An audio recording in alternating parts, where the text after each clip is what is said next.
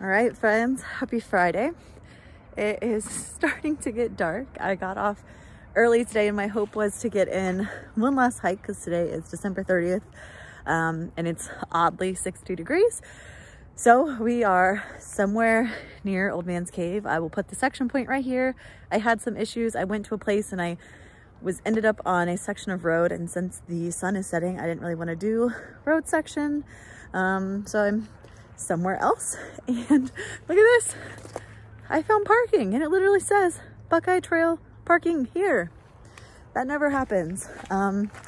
So we are near, I think it's called Lake Logan. Show you guys, lake behind me. So there's this lake. We're gonna walk up that way. The trail goes that way. It also goes up this hill, and this looks like a gravel road that I was on. So we're just going to walk about around here, see if we can get a couple miles in before it gets dark. I brought a headlamp, but I will be avoiding like main roads just because it's dark. It's starting to get dark, and want to make sure that I'm being safe. But I don't know if you guys can see, the moon's out. It's so pretty. So here we go. Let's get to it. All right, so this is the road I've been walking down. There's this really cool barn over there. I'm not sure if that's a house. I got the lake over here to my right. It's actually really pretty night. We're gonna go up here to this stop sign, and the trail goes along this road, I think, which goes around the lake. The entire time I've been walking, I haven't seen a car. There is one down there, but I am gonna do a little bit of walking on this road just to go up around the lake a bit. You know, I drove kind of a bit to get out here, so I just want to make the drive worth my while. Also, so many geese. But yeah, not a bad way to spend December 30th, getting a couple miles in. So we are at Lake Logan. It says beach, Buckeye Trail, whoop whoop. So the Buckeye Trail is that way. So I got up here, and the trail doesn't really go very far around the lake. So I'm already heading back towards my car to kind of go up a hill and go the other direction. There's lots of like weird little houses around here. It says this park is open until 11. So I'm gonna go up this hill. The street kind of looks more like a gravel street with just a couple houses. So I feel better about walking up there than I do on this busy street while it's dark. So that's where we're at. We are just under a half mile in. So it's getting darker by the minute. I don't know if you guys will even be able to see this, but here's our blaze. It's so hard to see it. It's only 5 o'clock.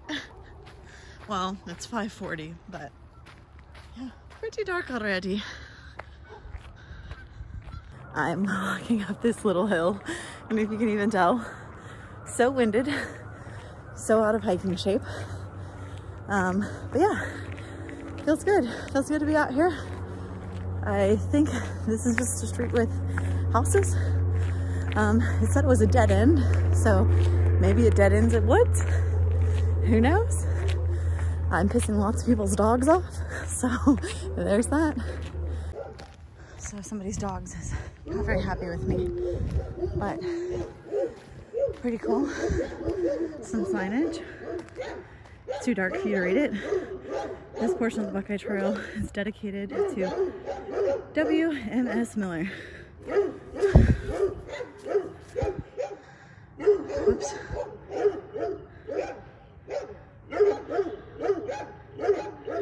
Very angry dogs. Sorry, dogs. So I'm literally walking next to the angry dogs, but this is all Buckeye Trail. Blue blaze. Kind of feels like I'm the back of somebody's property, which feels weird, but you know, gotta do what you gotta do, because there's somebody's house and here's a fence. So we'll keep on doing what we do.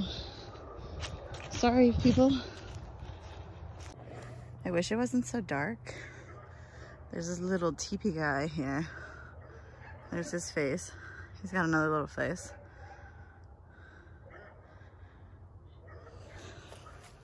Still the back of this house. I feel really bad. It's only 5:40, but it feels like I'm in somebody's yard. Okay, well, I have decided to turn around because this section is very close to people's house. All their dogs are out, not on leashes, and it's kind of dark, so I can't figure out where I'm supposed to be, but I've clearly pissed off all of the dogs in this neighborhood. So we're gonna walk back down the hill to my car, and barely a mile and a half today, but sometimes that is what it is. So, wah wah. Okay, here's where we're at. I was walking back there along those trees. I was back behind this house and their dog started barking at me. So I'm trying a new approach. I'm walking down this like gravel road, which technically isn't part of the trail, but I feel way better about this option. So I'm gonna walk down to the end of the road, see what's down there, see if maybe I can cut across a yard that doesn't have a dog and see if the trail picks up a little bit down there. It's pretty dark, but I feel really good, very warm. It's still like 58, 59. So I want to get a little more walking in.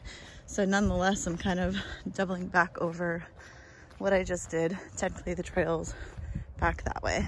So plus angry dogs up here.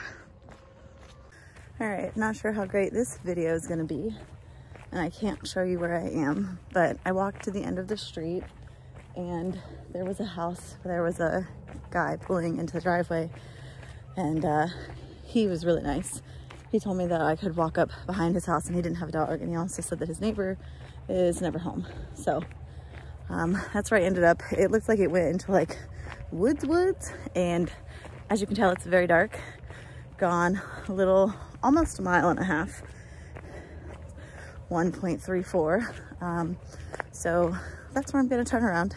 It's too dark. I don't know if maybe if I did one light it would be better. But yeah, just got my headlamp on.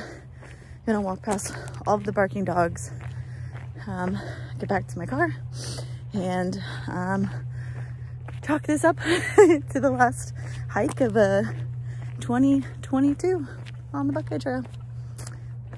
All right, friends, I made it back to the car. It's probably one of the shortest hikes and sections I've done on the Buckeye Trail. It was nice to get outside. I don't know how often you go. I haven't gone on very many hikes in December where I'm just wearing a sweatshirt and, you know, leggings. So we will be thankful for that. Thankful we got to check out a new section.